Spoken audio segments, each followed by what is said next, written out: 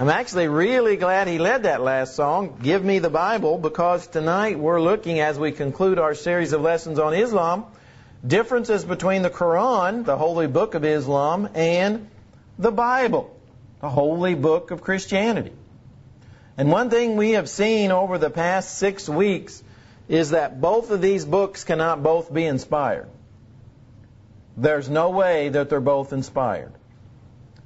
Same way with the two religions, Islam and Christianity. They both can't be inspired. They both can't be the way to God.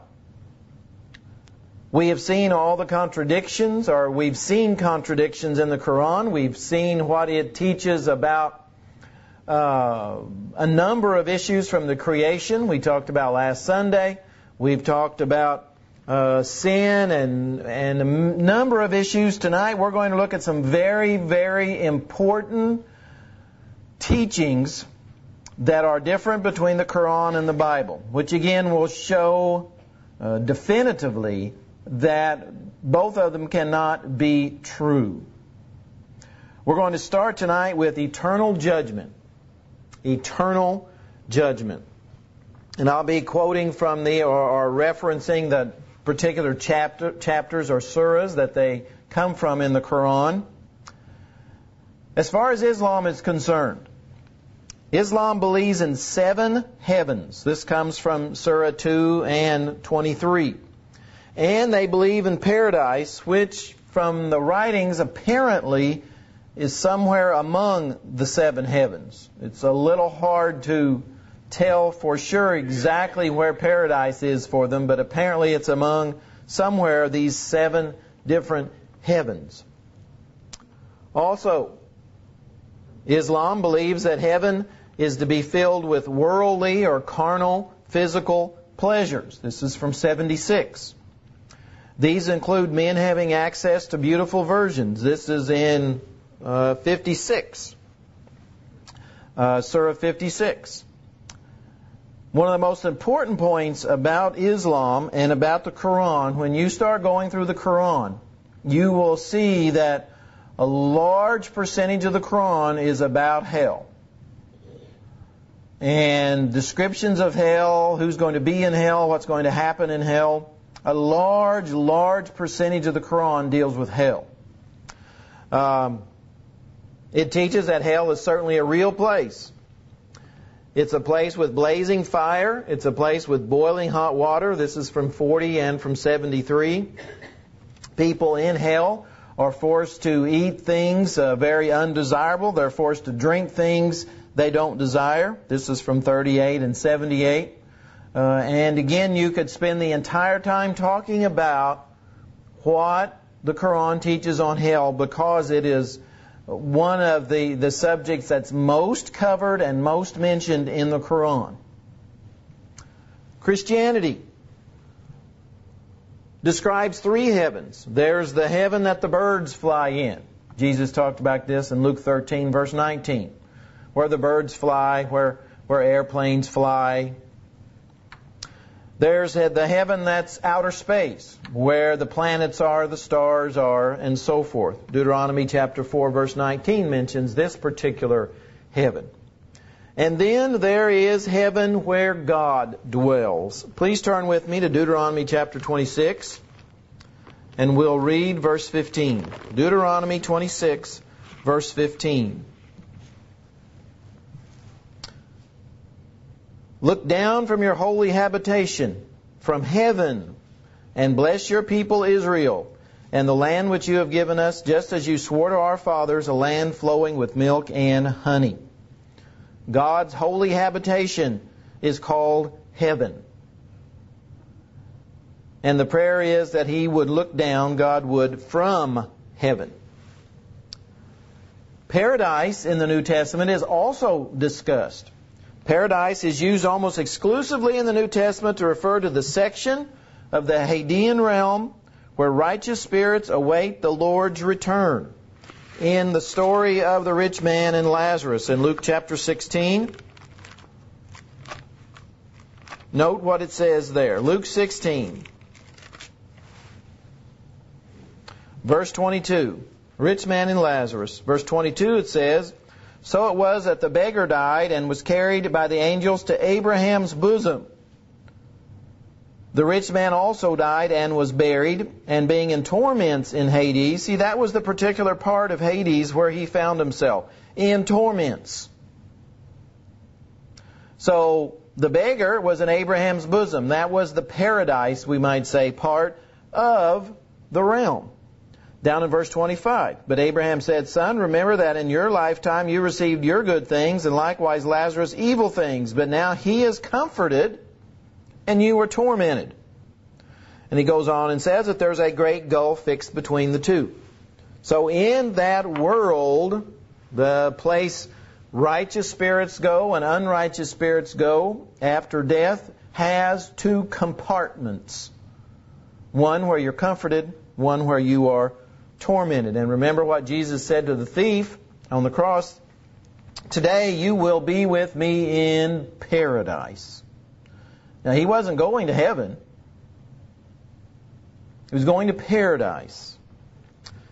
But this world, the Hadean world, the world where these righteous and unrighteous spirits dwell between the time they die and the end of the world, Judgment Day, is going to be terminated. The Bible says in Revelation chapter 20 that world will be gone. Revelation chapter 20, beginning in verse 13, says, "The sea gave up the dead who were in it, and death and Hades delivered up the dead who were in them, and they were judged each according to his works. Then death and Hades were cast into the lake of fire. This is the second death." Of course, the Hadean world will be terminated because there's no use for it anymore. It was a temporary place. Now they're going to be in a permanent place. So there's no need for that Hadean world. So the world of Hades will be terminated. Heaven is not described in great detail in the Bible. But when you look at Revelation chapters 21 and 22, you get some ideas of how wonderful it will be. There's no darkness there because God is there and He's light. There's no need for lights or the sun or anything else or stars because He's there. There's the tree of life. There's the gates where all within are safe and comforted, and the Bible says there's no tears there, and there's no death, and there's no pain. So there are glimpses given of heaven, but that's all. That's all that's given in Revelation 21 and 22. The Bible says hell is a place where the fire is never quenched. In other words, it never goes out. In Mark chapter 9, Jesus Himself said this about hell. And we're not going to spend a lot of time talking about hell tonight because we are on Sunday morning. Mark chapter 9, verses 43 and 44 says, "If your hand causes you to sin, cut it off. It's better for you to enter into life maimed rather than having two hands to go to hell, into the fire that shall never be quenched." Shall never be quenched. Where the worm does not die and the fire is not quenched. Never goes out. It is a place of everlasting punishment. In other words, a place where punishment does not stop. Matthew chapter 25, verse 41. Jesus says, "Then He will also say to those on the left hand, Depart from me, you cursed, into the everlasting fire prepared for the devil and his angels." There you see two things. It's everlasting. In other words, hell lasts just as long as heaven. The same adjective that describes how long hell lasts describes how long heaven lasts. The exact same word. So heaven lasts as long as hell. How long does heaven last? Forever. Oh, how long does hell last? Forever. And that passage also says that hell was prepared. It's a prepared place. It was prepared for Satan, the devil, and his angels. Jesus also says it's a place of outer darkness.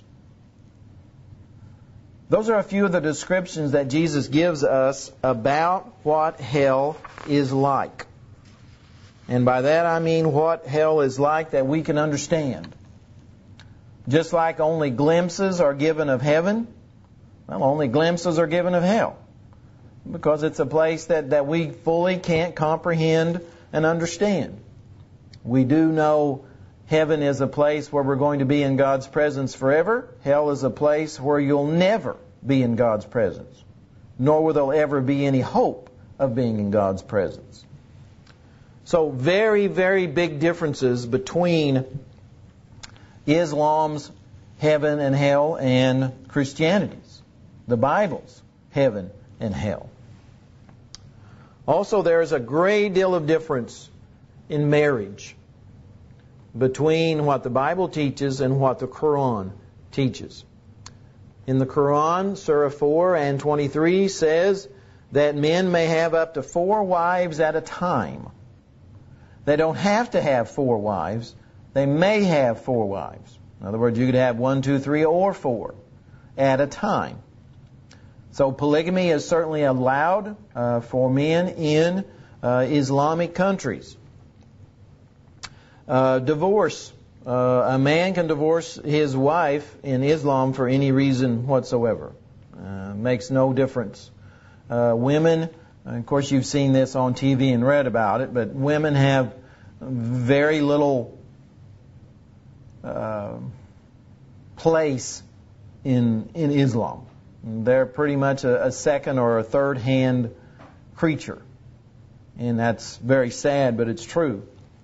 So a man can have up to 4 wives.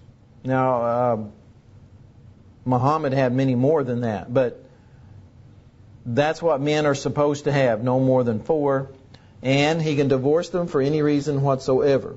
And you've seen, I know lately, some horror stories on TV about women being put to death in Islamic countries for no reason whatsoever. So men have that right in Islamic countries. What does Christianity teach about marriage? Well, vastly, vastly different. The Bible goes all the way back to the beginning and talks about marriage and what it's supposed to be like. It is a union of 2 people. In Matthew chapter 19, Jesus describes this when he says, beginning in verse 4, after the Pharisees asked him, is it lawful for a man to divorce his wife for just any reason? Jesus answers and said to them, have you not read that he who made them at the beginning made them male and female? And said, for this reason a man shall leave his father and mother and be joined to his wife, and the 2 shall become one flesh. So then they are no longer 2, but one flesh. Therefore what God has joined together, let not man separate. So God's desire from the very beginning of time, He was the one that instituted marriage, is that there would be one man and one woman for life. That was the plan. That was His desire. In Deuteronomy 17:17, that's reiterated in the law of Moses.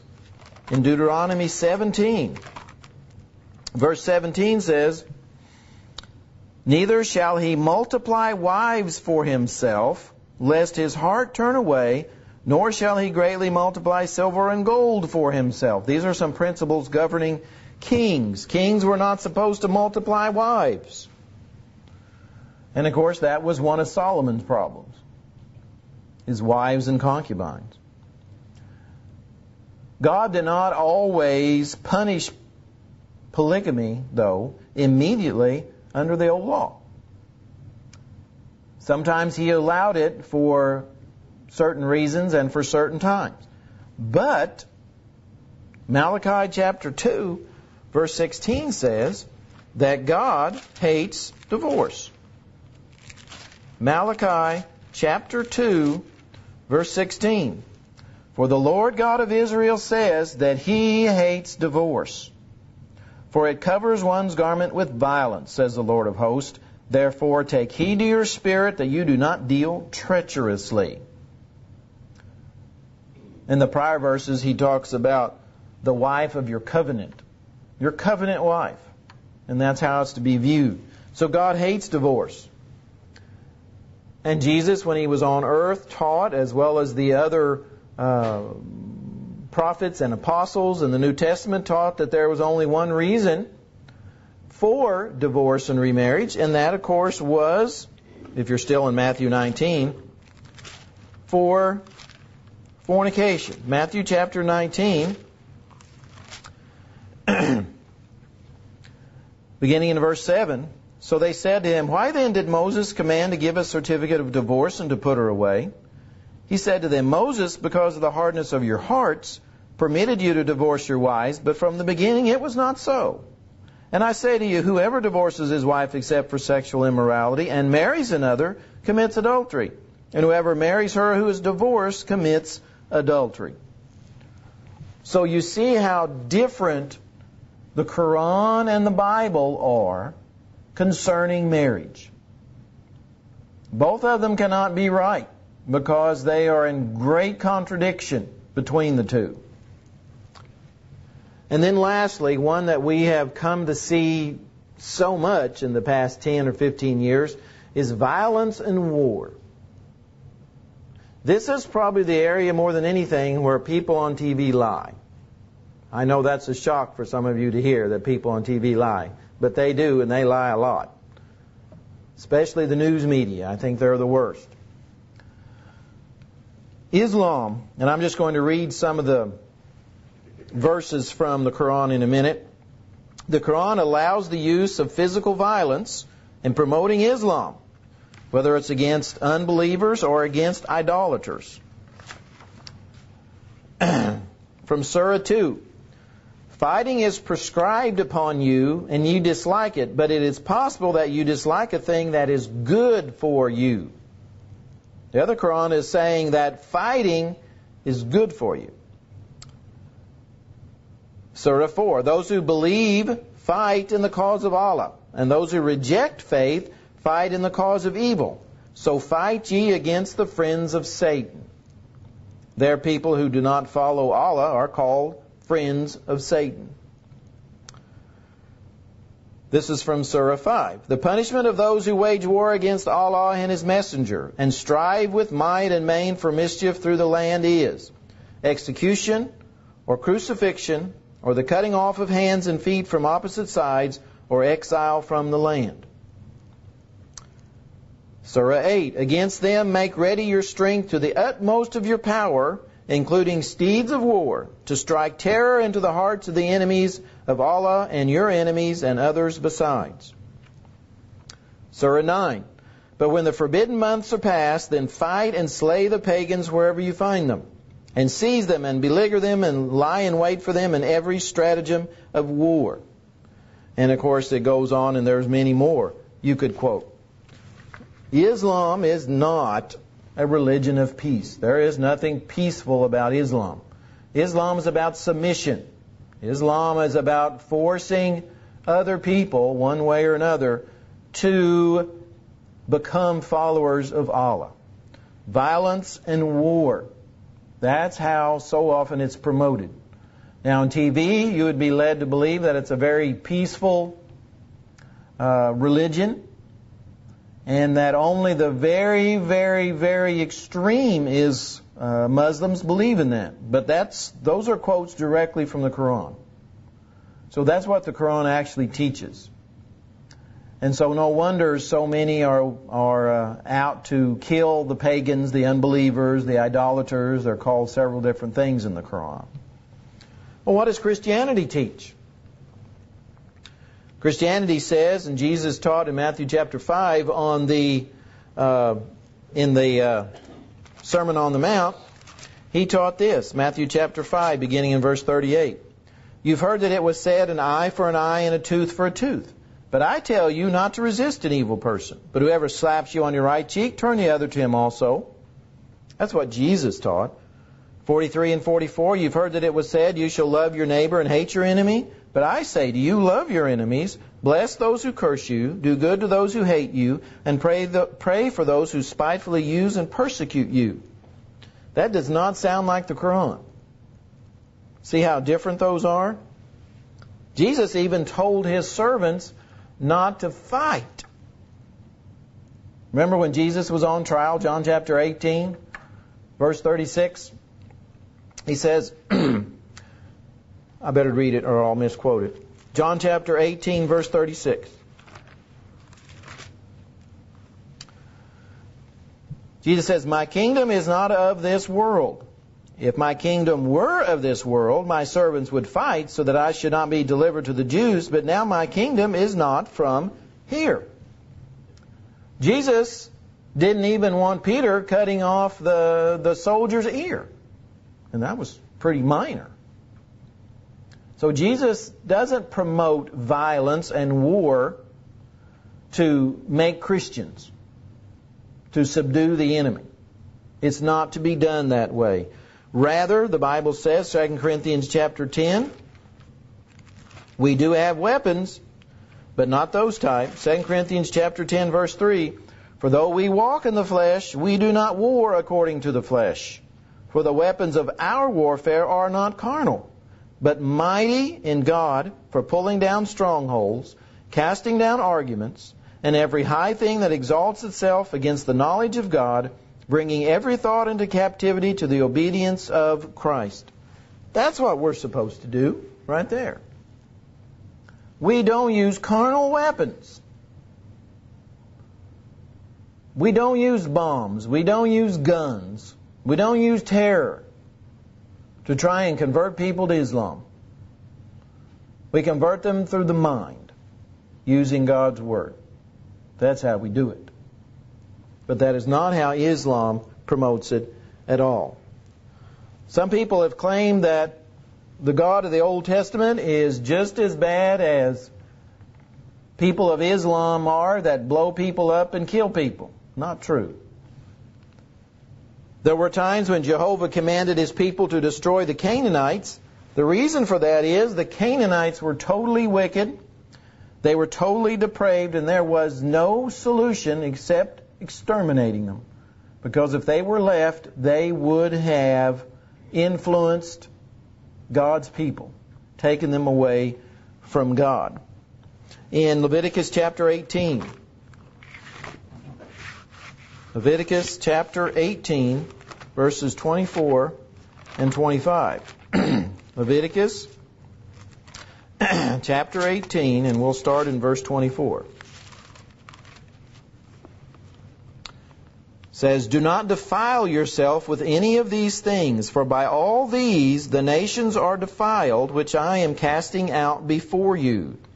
For the land is defiled, therefore I visit the punishment of its iniquity upon it, and the land vomits out of its inhabitants. See what he said? The land vomits out its inhabitants. Why? Because they were defiled. They were corrupt. They were depraved. These are people who offered up their infants as sacrifices. These were the ones who had their infants burned alive as babies. So no wonder these people were so wicked that they had to be dealt with. So there's no comparison whatsoever between what happened during Old Testament times and what happens with Islam's followers today who promote violence and war. I want to finish with a quote by Dave Miller, a gospel preacher, and some of you may know. Islam seeks to bring the entire world into submission to Allah and the Quran, even using jihad, coercion, and force. Christianity seeks to go into all the world and to announce the good news that God loves every individual, that Jesus Christ died for all the sins of everyone, and that He offers salvation, forgiveness, and reconciliation. The two are so different.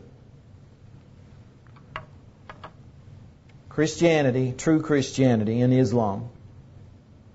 They cannot both be divine. They cannot both be inspired. They cannot both be ways to reach heaven.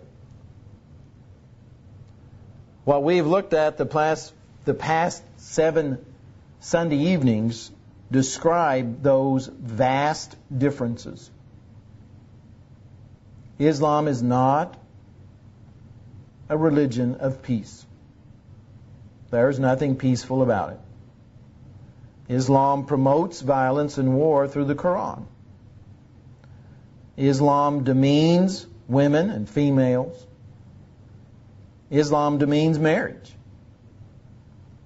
God said one man and one woman. Not so the Quran. On and on we could go. But we've seen without any doubt that Islam is not the religion of God. And we need to understand exactly what it is, because the media and so many other things in our world try and tell us something that's simply not true. Tonight, I hope these series of lessons have been helpful. The God of the Bible is the only true God, Jehovah. He's the one that we must believe in if we have hope of being in heaven. Tonight, if there's any reason you need to respond to this great invitation, we encourage you to do that as David leads us in this song. Let us stand, please.